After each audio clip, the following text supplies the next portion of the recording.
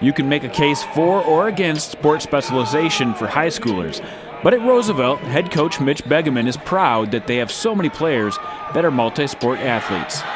In our program total, we have about 30 plus kids that are multi-sport athletes, and probably the majority are playing football and basketball. But we do have kids that are playing other fall sports, that run track and field, and we're very, very proud of where we're at right now. Mitch came on board at Roosevelt 4 years ago and has made it a priority to encourage kids to widen their scope of sports. It's been a work in progress for about 4 years, to be truthfully honest with you. We've really worked together with the football program to encourage our kids to go try something else. And, it's turned out to be pretty successful for both football and our program as well. And so we're very, very happy to see our kids go compete in something else besides basketball. The football team looks a lot like the basketball team. The basketball lineup features the football team's all-state quarterback, their top 2 receivers, their second leading defensive back in interceptions, and the team's third leading tackler, as well as their backup quarterback and their kicker.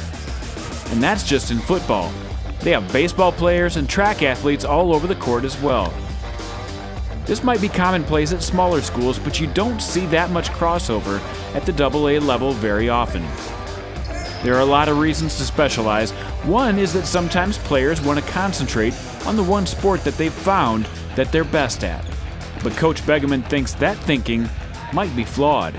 I also think it teaches you to go learn how to handle a little bit of adversity at sometimes, because you may not be as good as of a player in basketball as you are in football, or vice versa. And so I think it kind of teaches you to handle some adversity, as far as it may not go as well for you, but you learn how to handle those situations.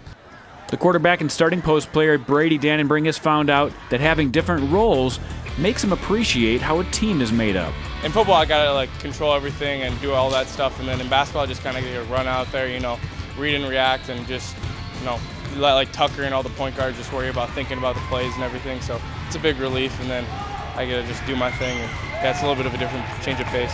Another benefit to having so many players in both sports is that it creates a comfort level that most teams don't enjoy. I mean, we're hanging out all the time, playing together all the time. We never not see each other, And then in the summer, it's not like we really have an off season, so we just hang out in the summer, and then we also get to, come to a few practices a day and just compete with one another. And I don't know, a lot of these guys kind of feel like family, because we're all in the same sports and we're all just doing the same stuff and hanging out at the same time.